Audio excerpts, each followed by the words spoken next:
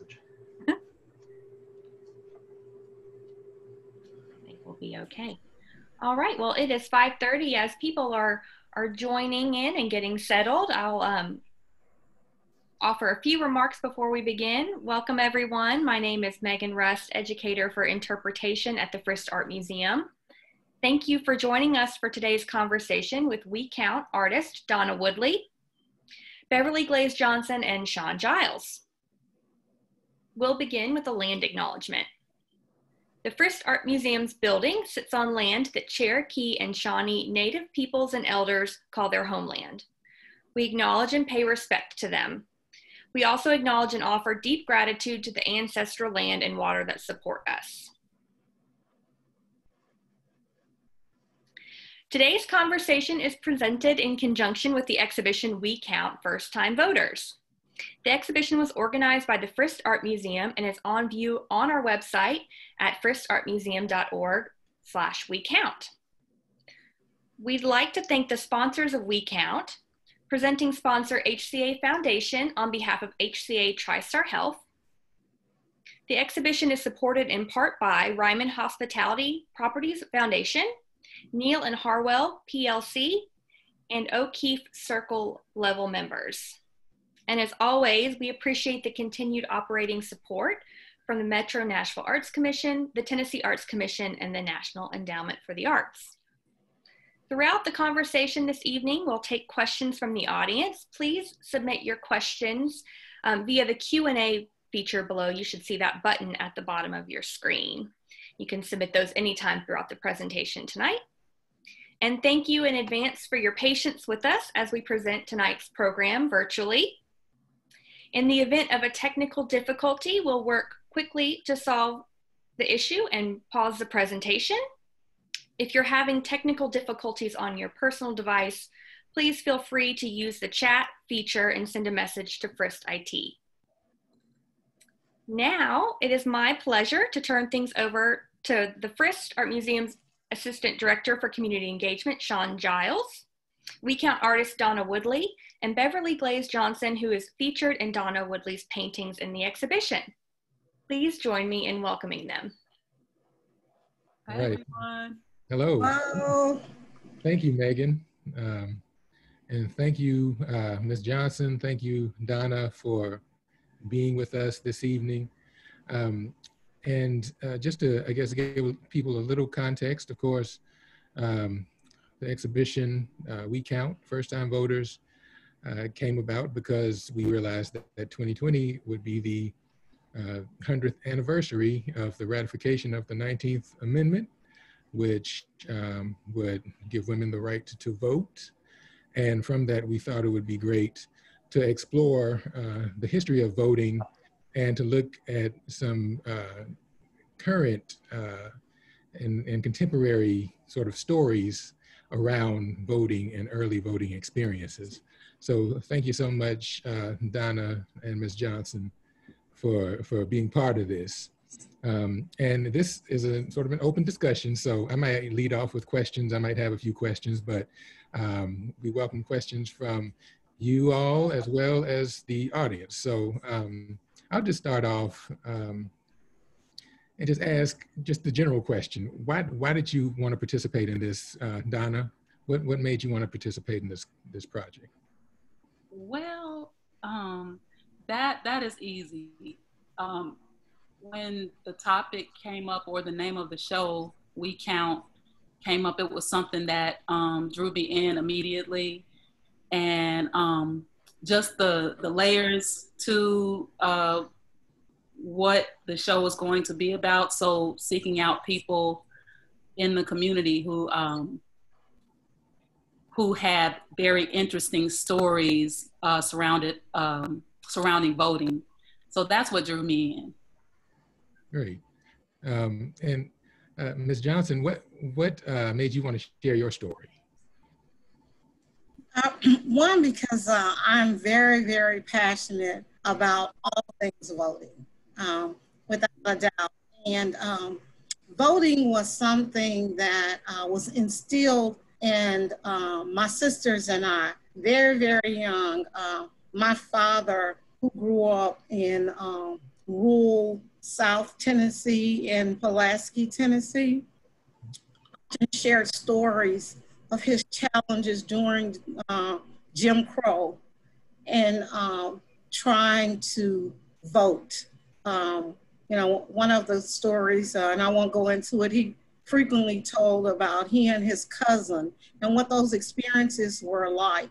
And so as we were reaching voter registration age, he just really encouraged us to get registered, but not only register, but make voting a very rich part of your life. He felt that voting was as important as, you know, as simple as what he would say as eating. And for me, there really wasn't much of a choice. Okay, definitely understand that. And many of us come from environments where voting was definitely encouraged. So I'm interested, I think, maybe get into Donna's art practice a little bit, and just kind of think about, you know, tell us a little bit about what you do, Donna, and maybe how your work on this project sort of fits into themes that you already work with. Well, I'm mainly, I like to call myself a painter. That's really the majority of what I've done. I'm starting to get into some different media, like photography and also a little bit of video. But that's very new. But mostly I paint portraits. So I enjoy painting portraits. I enjoy people's stories. So my desire to listen and to engage people and to really take in everyone's story, because I believe everybody has a story and everybody's story is worth being heard.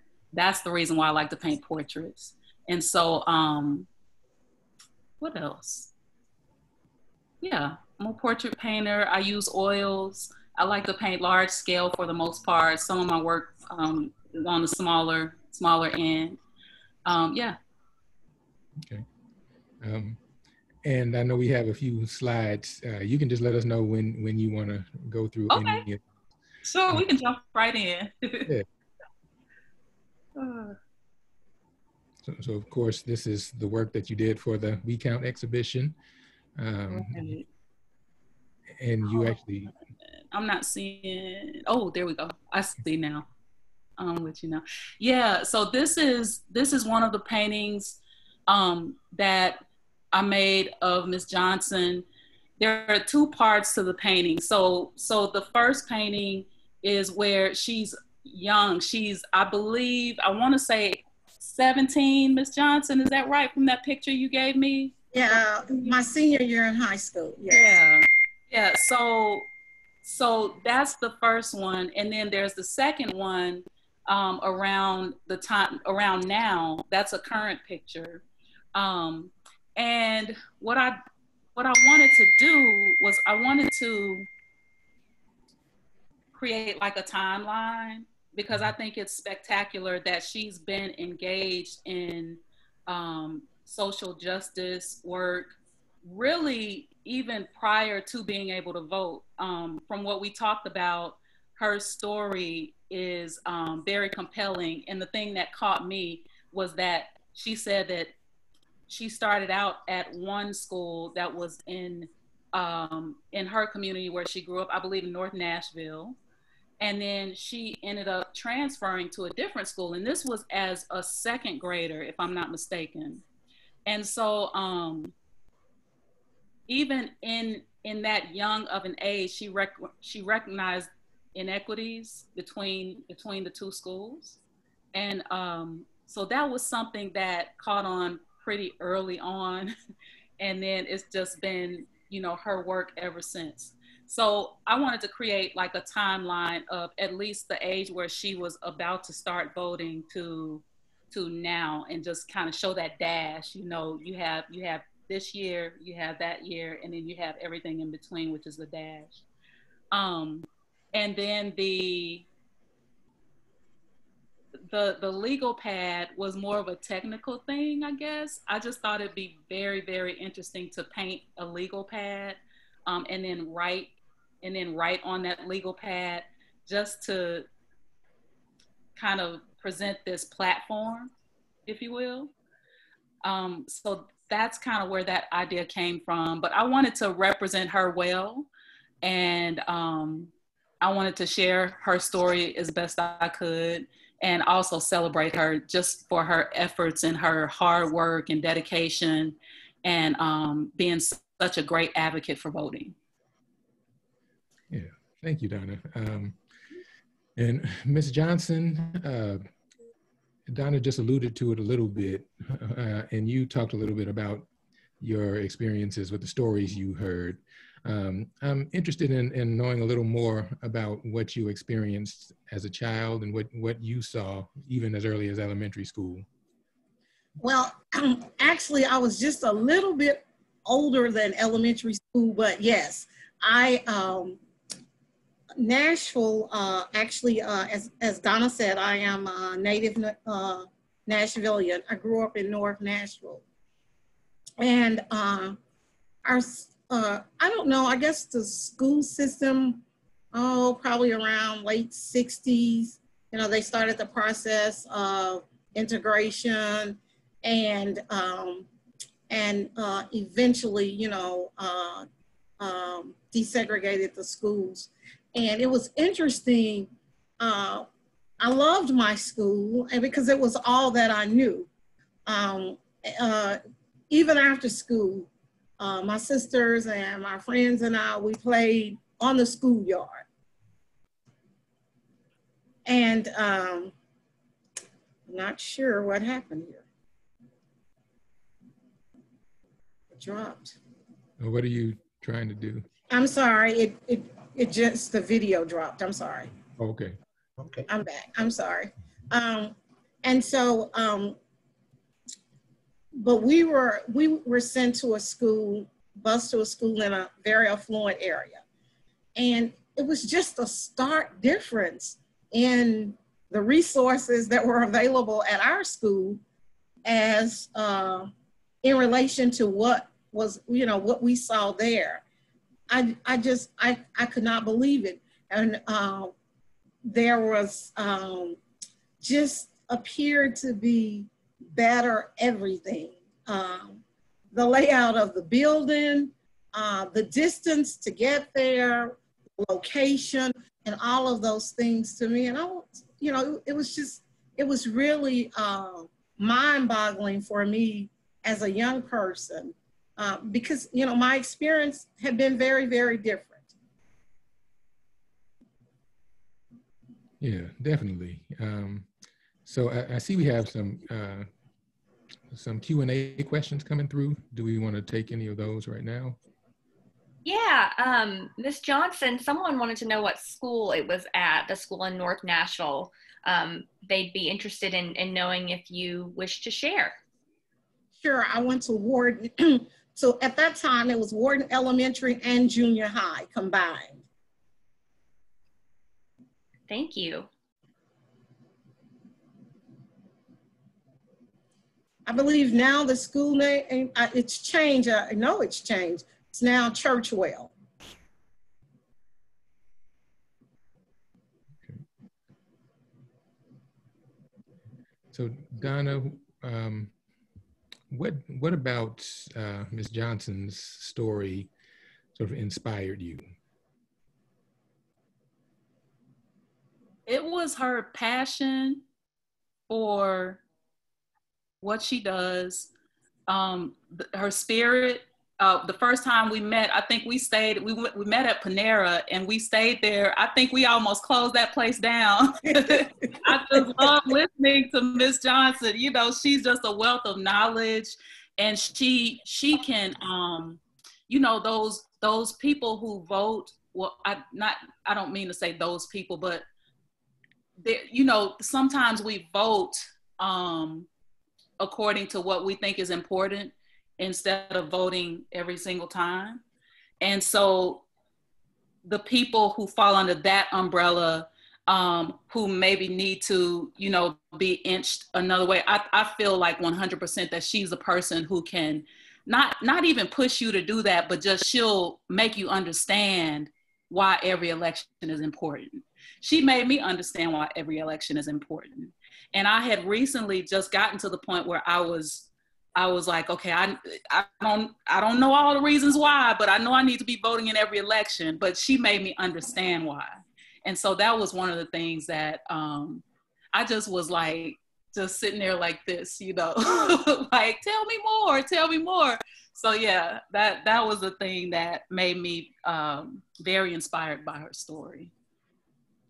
Okay, so Ms. Johnson, what do you do now to spread the importance of voting, to spread that word?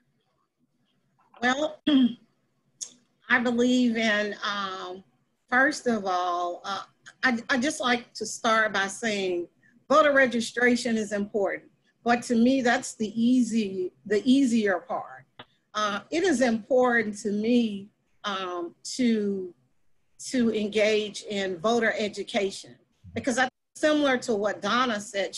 Her explanation is not unique. Most people, you know, vote because, you know, there is someone on the ballot that they want to vote for, or they vote because there is a buzz about someone who's likely going to be a good candidate, or, you know, they vote because, or sometimes people will just call me and say, who should I vote for? And so that's why voter education, first and foremost, is so important to me, because people really need to understand the candidates. Hopefully they're looking at people who will respond to their interest. Voter advocacy is important to me, simply because in Tennessee, our voter registration efforts have become so hard, so suppressive on so many levels. In 2012, Tennessee passed the law that required the voter ID. And so there were some items that you could use to vote with at that time. And you, say, Sean, you were a new Tennessee. Well, you could use your license from your state. The very next year, they amended that law and said you could only vote in Tennessee with an ID from Tennessee. And so there have been other attempts to suppress the vote. So these are the kinds of things, and these are that you not only have to talk to people about, but you have to work through the legislative chains to hopefully write those or get those changed, or, you know, partner with groups and organizations who have the capacity to do that. And then the other thing is certainly, again, registration and mobilization is so important, because people will have their voter registration and for whatever reason will not go to the polls, or may not have access to the polls. And so that is just all of those things. Just there are so many moving pieces that make an opportunity for a person to vote. And voting is a constitutional right. It shouldn't be this difficult, but it really, really is on so many levels. Well, I see Can we I have. ask a question, Sean? Yeah. Ms. Johnson, can I ask her a question? Oh, yeah. Sure. I just wanted to know, you know, with that changing of the ID policy, what is the thought process behind that? Because it will have to go for the whole state. So is it a thing of an assumption? You know what I mean? An assumption that certain areas will have a harder time than other areas to provide whatever the new rules are? For sure, because I mean, there are different populations who were very much and remain impacted by those kinds of laws. You take elderly people, people who, you know, were born, you know, over, you know, I would say over 70 years ago, maybe, or even longer, may not have a birth certificate because many times they were born in rural areas and they were delivered by midwives, and that information was just not available. And it wasn't something that was even necessary.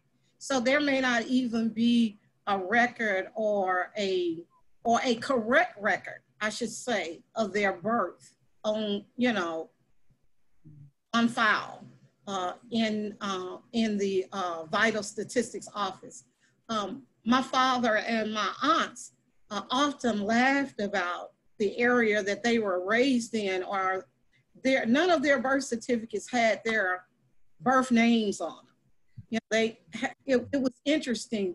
And so when it was time for them, and not only does this impact the opportunities for you to vote, but it impacts other things, because when they were able to reach retirement age and to apply for their Social Security benefits, I mean, it took some work to untangle those things. And so, sure, and those, there are other things, the access to voting.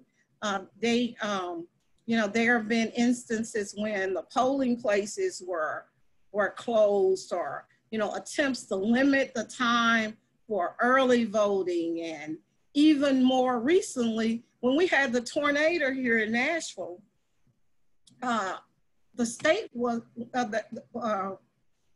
was taken to court to extend voting election, the election for that day, because they closed the polls early, and we're in the midst of a cleanup and a state of emergency in this city and other parts of Tennessee.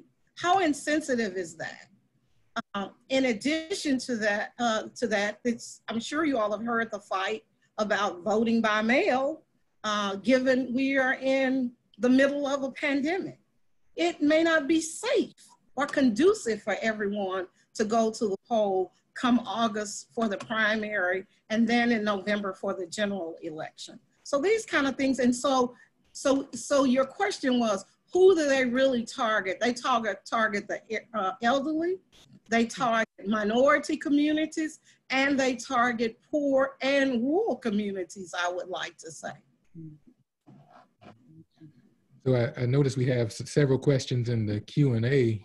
Megan, if you want to share some of those. Absolutely. We're getting some great questions. Several about absentee voting. Elizabeth asks, in the time of COVID-19, how do we encourage absentee voting so that people can vote and feel safe to do so? Well, I mean, the best way to encourage people is to encourage them to go to the state of Tennessee, the Secretary of State's website. There is an opportunity, or either their local election commission's website. I want to assume that everyone lives in Davidson County like I do. And there's an opportunity to pull down the request. You have to request an absentee ballot first. And you complete that and in order to get your form. But again, you cannot request the absentee ballot. So someone was asking me about an absentee ballot recently, but they were not even registered. You have to be registered first, but you can also register online. Yes, you can register online, and I put the link to do that in the chat. You can also check to make sure you're registered on the yes, you can. On tn.gov too, and then request your absentee ballot if you would prefer to do that over voting in person. We're getting a lot of questions, Ms. Johnson, about encouraging young people to vote. We're seeing a lot of civic engagement with protests across the country. Many local voter registration groups, for example, have given up on college students because of disenfranchising voter ID requirements. This is from Pam. So how can we engage these young people and get them to vote? I would recommend partnering with a organization who really targets or have the interest and the ear of younger voters, and allowing them to take the lead. There are many around the Nashville area. There are some around the state. And because my concern, while we are experiencing the occurrences around and the events around protesting, and there are called for a lot of things that I do agree with and believe are needed. But what I also believe is that the power of your vote at the ballot box is incredibly important. Absolutely. Another question from another We Count artist that we have, Jerry Phillips, who's on. Hi, Jerry. He wants to know what advice you would give first-time voters and young voters who are navigating the various candidates and platforms to better inform their vote. Encourage them to read. Understand understand who the candidates are and what the platforms are. I would encourage them to follow them on social media. I know younger people enjoy social media. I would also encourage them to read their information on their website, look them up.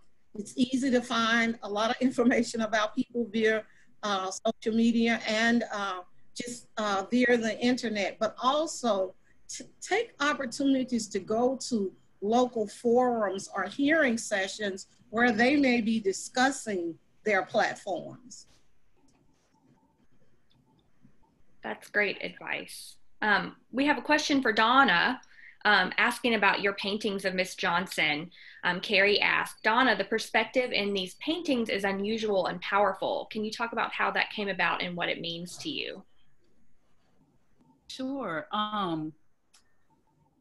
I do a lot of, the image is cropped, and I started out, when I started painting, that's kind of what I gravitated towards.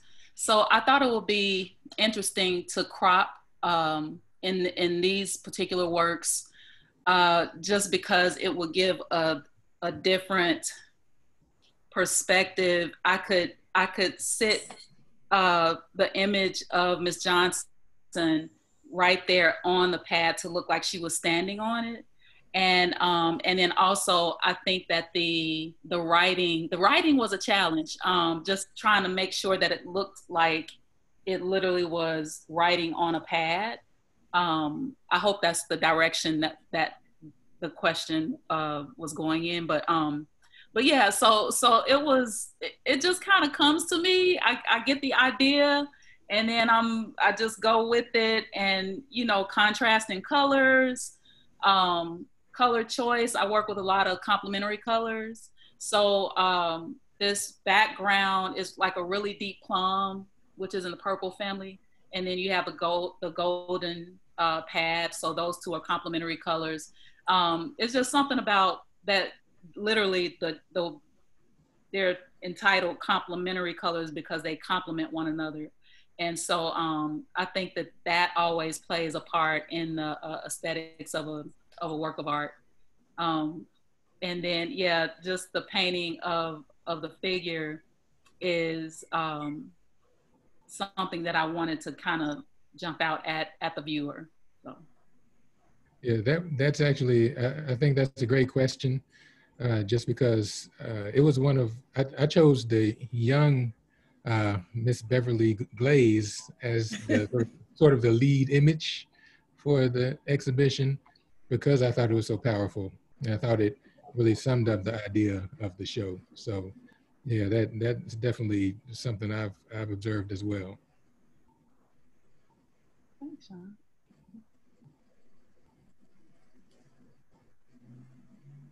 So if we want to, I guess, stay in the Q&A, or? We got, I think we've answered most of the questions so far, but if anyone has other ones, please feel free to put them in the Q&A. We do have one from Mary, who wants to know if you've ever had any bad voting experiences.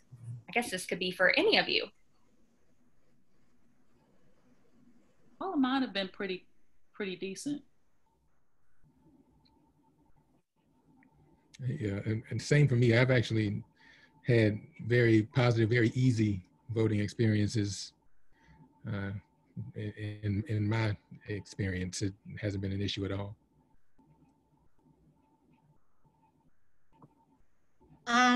For me, I think for the most part, my voting experiences have been relatively positive. I think that probably in one instance with the when the new voter ID law was first implemented, I think that some of the poll workers were a little confused and were asking for other things. And so, you know, I had a conversation with them that the law only requires you to have ID. You don't even have to have your voter registration card, actually. So, I think that's about it. I've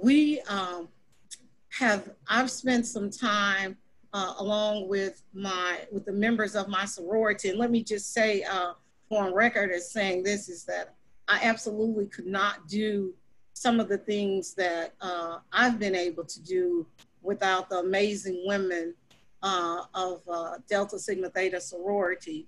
And Donna's also, we didn't know it when I first met her. She's also a member of the organization as well. But we've had, you know, we've participated and engaged in many, many workshops, as well as had some training from the Lawyers Committee on Civil Rights.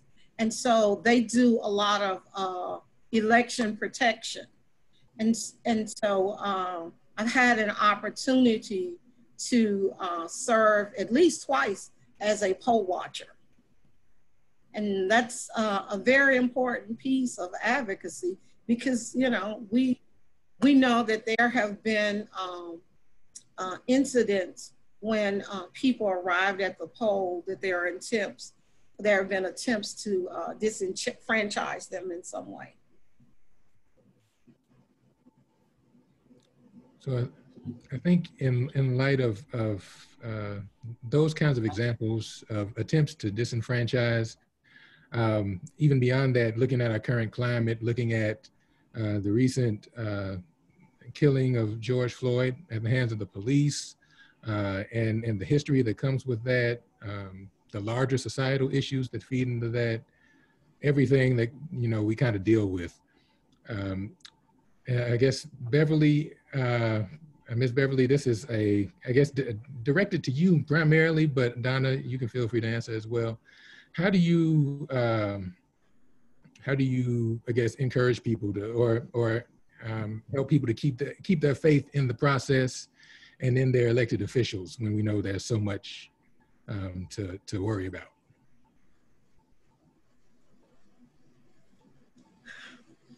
Well, that's why it's important to be informed before you vote.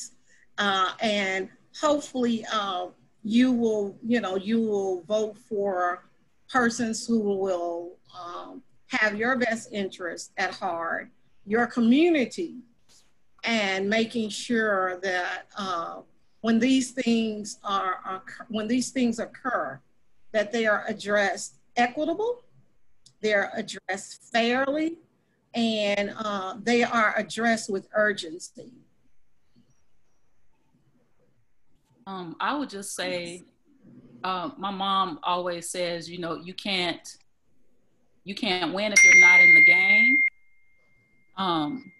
And I think that's a very true statement in the context of making sure you're engaged in the process, and no matter what's going on in the world, the fact that these things are going on in the world is even more reason to jump into the process and make sure you participate in many ways, voting, helping others vote, you know, in any way possible to get people to exercise their right.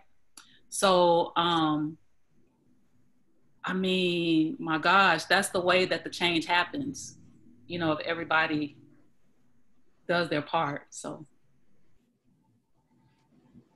Yeah, it does seem like, you know, there's a lot to contend with. There's a lot of reason for people to lose hope, but it's also, I think, important to realize that this is in a lot of ways, it's a marathon and not a sprint. So we can't expect to see something change immediately, but we do want that sense of urgency. We do want people, we want to vote for people, we want people to serve who can recognize and make changes as swiftly as possible. So absolutely. Are there any more Q&A questions? I see. Yeah, So sort of in line with that, people are interested in partner organizations that can help people get registered to vote, and what we can do to sort of help facilitate that, encourage people, maybe people that don't have easy access to register online, who's going out and making sure that we can get people registered and get them to the polls. there are a number of organizations to partner with that. Is there a way that I can share that information and perhaps that it can be, it may be posted at some point? I don't know I'm not sure what happens beyond this discussion, but sure, there are a number of organizations. I mean, just to name a few, the NAACP, the Greek lettered organizations often do voter registration. There's an organization here locally called Equity Alliance. And gosh, I can't think of, there are just so many more. I mean, I know who they are, but for sure, I'm happy to provide that information.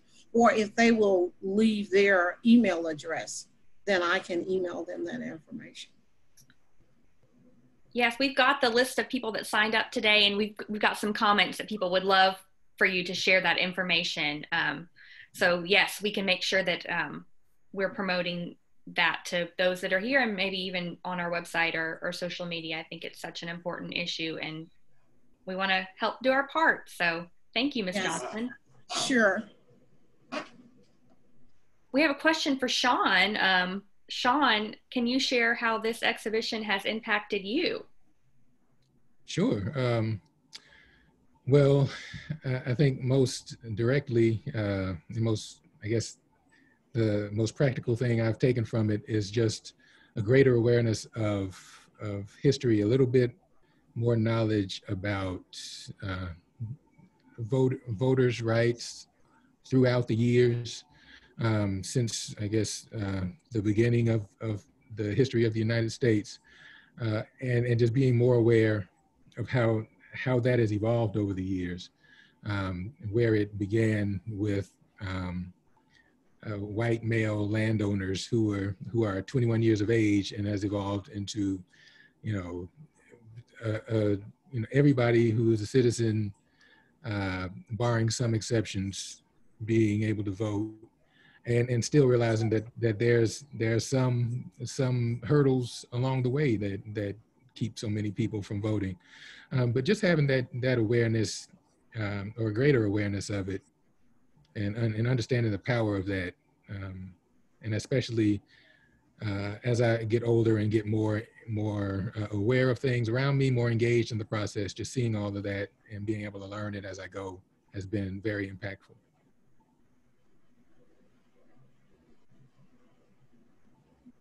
Thank you, Sean. We have another question from Stephanie. In light of the recent voting issues in Georgia, do we know if Tennessee is being proactive with ensuring adequate poll workers, as well as ensuring everyone is aware that they can request an absentee ballot? I know that some people in other states have reported that they requested a ballot and never received one. So do you have any advice about addressing those issues? I haven't heard of any incidents, but Tennessee was recently sued because of around the whole issue of absentee ballot or voting by mail. And more recently, just of last week, I believe it was, some of our election officials were not going to, as I understand, follow the court order. And so they were strongly reprimanded by the judge who issued the order. And the statement was that if people are not comfortable with voting in person during a pandemic, they absolutely have the right to request and vote absentee. So I have not personally heard of any issues. We have until, I want to say, you may request an absentee ballot now. And you can request one up 90 days before the actual election, but no more than 7 days before election day. So if people are interested in requesting an absentee ballot, you still have time. You're still within in that window. Someone made the comment, and I just wanted to, I saw appear here, and I just quickly want to say, say something about it. You all asked, I think Sean asked the question about, given the things that are going on in the country now, how do you help people or talk to people about deciding who they're going to vote for? And someone put in the chat box, or maybe in the Q&A, that, you know, one of the ways is to have one-on-one conversations with those who are running for office. I think the comment was to call your elected official, where you wouldn't necessarily be calling your elected official if they're a candidate. But if they are incumbent and already in office, certainly I would place a call to them if I wanted to have a conversation and kind of get a feel of, you know, if their interests or what you need, if it's in line with what their platform is. Just to share a little bit about absentee ballots, since we were talking about those, the deadline to request an absentee ballot for the August 6th election, which is coming up very soon. It's Thursday, July 30th, and you can begin requesting your absentee ballots for the November election, the November 3rd general election, starting on August 5th. So if you're planning on doing absentee, get those requests in. Donna, a question from Mary about your work. Do you have plans to continue painting this theme of voting and activists? And I know you've included some other images of your work in this presentation. If you'd like me to show any of those, let me know. Oh, okay, sure. You know, I think that I'm on to something, Mary. I have been fortunate. Last year, I work a lot in series. So to answer your question, I can definitely see something along the lines of a series, as far as people to really recognize and to educate people about. I was also thinking about, I had the opportunity to do a commission painting with Vanderbilt University of Dr. Dorothy Phillips, she was the first African-American woman to get an undergrad degree from Vanderbilt. And so I had the pleasure of meeting her, and I spent the day with her, and we started talking about other African-American scientists who were women. And so that it's like a list of things that I have to do, and that's one of them. So I could definitely see carrying on the series, starting with Miss Johnson, and seeking out other people to paint. Yeah, and I mean, I included other images just to kind of show my path. But I did want to talk, you know, I did want to make sure that the conversation was about voting, because it's so important, you know. But Sean, should I talk about my work, or what do you? Sure, yeah. Are we going to continue talking about voting? I'm good with whatever we need to do. Yeah, I think people would like to see a little more about what you do. We can share a little bit of your work. Okay. Okay. Yeah. Like I said, I'm a painter, and a lot of the times really all of the time, I gravitate towards painting people. I involve my friends, my family. They indulge me.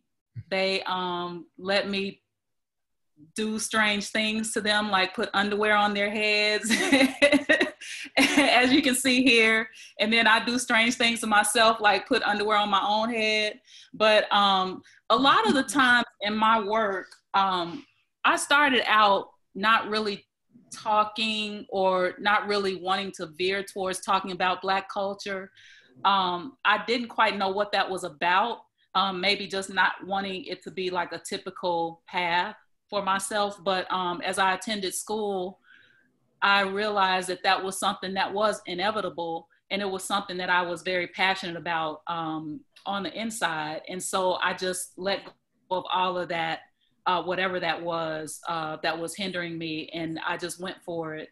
And so in these works, a lot of the time, the things that are important to me are just ideas of the way that American society views Black people. Anywhere from a person's name to the way that they look, or the idea of feeling visible or invisible. And then in the slide before, Megan, thank you. This series is about the idea of Black women feeling invisible in American society, and doing something so absurd to make yourself visible. But is that absurdity, helpful? So there's a tension between that visibility and invisibility. And then it also has to do with hip hop culture and the objectification of women. So there's a specific period of time in the 90s where rap music was really, really, really dogging women out, and so essentially what I did here in these paintings, these are granny panties. I like to use a touch of humor in my work. But it just kind of, generates a larger conversation. And so here, if we're talking about hip hop culture in that time period of the 90s with gangster rap and those types of things, then it's repurposing the underwear. So you're covering the eyes and you're exposing the parts of the body that the underwear are intended for. So, and then the names are also important, like Kanisha, the civil engineer, and Yushika and Shantae, and coupling those with these prestigious careers. My generation, when I was coming up, it was always said to, make sure you name your child something that will get their foot in the door so they'll be able to get a job, that sort of thing. Yes.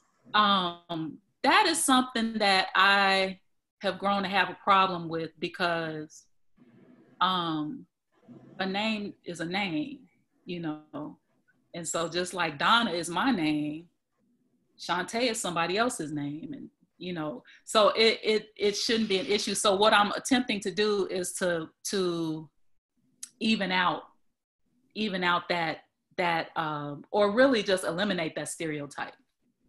Yeah. So I work, anything that I name is gonna be, the name is always gonna be important to the work. So yeah.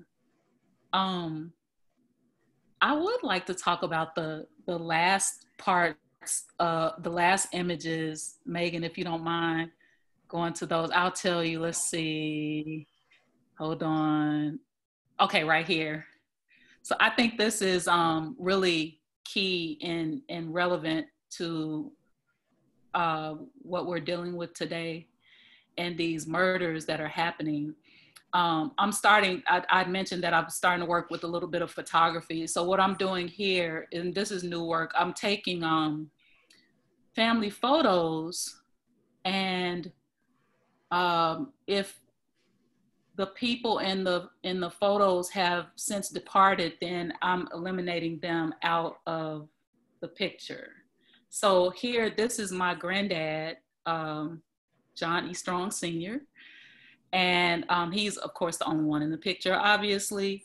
So if you go to the next slide, then he's taken out. And that is a process within itself. As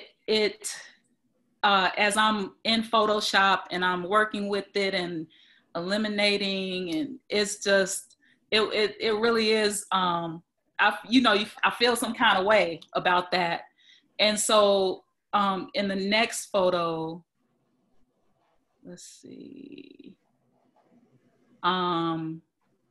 So there's a little bit more of a correlation to what we're dealing with now with police officers and their murdering of Black men. So this is from the left to right. There's my mom, who she should be on the call. There's somebody that I can't recognize in the back there. And then there's my mom's older sisters, my Aunt Hazel and my Aunt Helen. Well, my Aunt Helen had a son, Ron Settles, who was actually in 1981, he was killed by the police in Signal Hill, California. And so it was, what happened to Sandra Bland is almost verbatim what happened to my cousin in 81. So he was stopped by the police and was taken in, and he was essentially beaten and choked to death. And then they hung him and made it seem like he committed suicide. And we all knew that that was not true. And so this is his mom, my Aunt Helen, she's on the far right. And so not too long after my cousin Ronnie died, she passed away. And there's a lot in between there that I know we only have a certain amount of time, but she essentially passed away from a broken heart because that was her only son. And so if you go to the next slide, then you'll see she's taken out. So yeah, that I'm wanting to really tackle in my own way these things that are going on that just aren't what need to be going on in America in 2020, And so the work is called, for now, it's called Memory and Reality. I have a tendency to change the name once something else comes that's better. But for right now, it's Memory and Reality. So it just talks about, these pictures are retro and they represent happy times, but then when you take when that space is empty, then it just changes the whole tone of the pictures. So, can we go to the next one? I've already explained, but my cousin Ronnie is the second from the left. So that's Ronnie. Yeah. And then the extreme left is my Uncle Ken, who he passed away a few years ago. So yeah, those are the main things that I wanted to talk about, especially in the wake of George Floyd and the way that he died in such a vicious, horrible way to die. And that's happening. It's been happening. It's been happening. So it's just something that it's a wider range. It's not just talking. My work is talking about death in general, but definitely what trauma does to a family. It blocks things out of your memory, I guess, to protect you. But then it also, there are specific things that you remember that happened that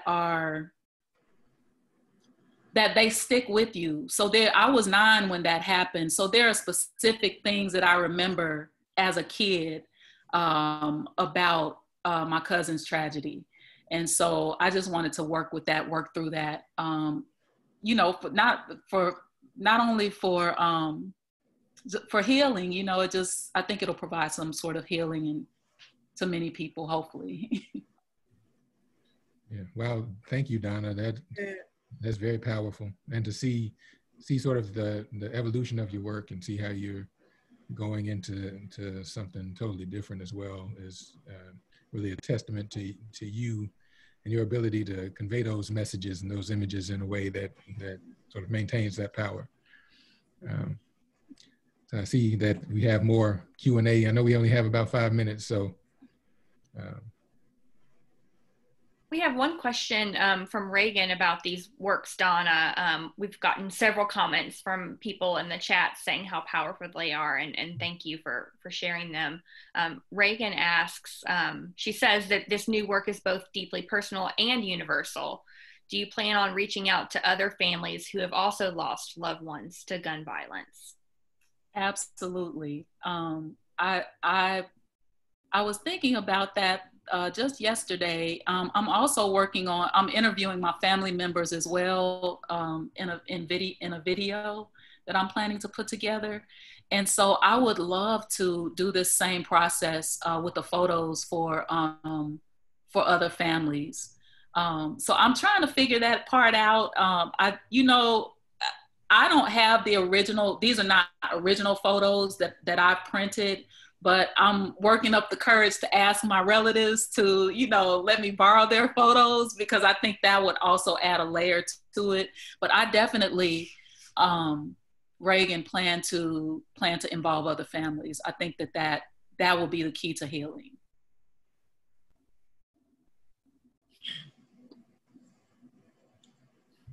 Well, we have a couple minutes left. Do you, Ms. Johnson or Donna or Sean, have any final thoughts about the exhibition or the importance of voting or the importance of sharing through art? I'll let you all go first. Well, I would just like to add in closing, again, thank you, Donna, so much for availing this opportunity to me, as well as the folks at the Frist Museum of Art. It's just super, super important because, again, given we are dealing with a pandemic, that we use the each one, reach one, teach one method, getting people registered, their absentee ballots, whatever they need to be present and accounted for in some way at the polls during the primary and in November. If we have elderly relatives, relatives in rehab or skilled care facilities, please, please take it upon yourself to don't rely on others. Take it upon yourself to help get your loved ones what they need in an effort that they may be able to vote. Continue to talk about voting, continue to encourage voting. Find a way, if you can, to get involved in the voting process. It is going to take all of us to improve the numbers in terms of voting. And I guess just one other thing quickly. I am just concerned that our voter turnout and our voter registration in Tennessee is quite low, but we still experience disproportionately efforts, again, to suppress and disenfranchise the vote. It makes no sense to me. In closing, I just want to say thank you, Ms. Johnson. I have learned so much from you, and it's been an honor to to be able to involve you in the project. It was the best thing ever. And so I love the fact that I got a chance to paint you and that you actually like them. But I just appreciate your knowledge and your passion. And it is very important. I just encourage everybody to become knowledgeable, read, figure out ways to help other people so that we can all vote. If you are not in the game, you cannot win. Absolutely. And I just want to, I guess, I'll just start by thanking you both, Ms. Johnson and Donna. Thank you, Ms. Johnson, for your persistence in this issue and really emphasizing the importance of voting and really reminding us how much that matters. Thank you, Donna, for reminding us how important art can be and what a healer it can be. And for many of us, these last few weeks, really these last few months, of being locked away in our homes, but especially the last couple of weeks, have in a lot of ways been a collective trauma for many of us. And so it's good to be able to see art and to speak to people who are really dedicated to what they do. So thank you both. I certainly appreciate it. Thanks, Sean. Thank you all. Thank you, Donna, Sean, and Beverly. Thank you all for joining us tonight. Please feel free to follow the Frist on social media, visit our website, or sign up for our weekly e-newsletter to find out about future programs. And if you haven't looked at We Count First Time Voters on our website at fristartmuseum.org/WeCount, please do.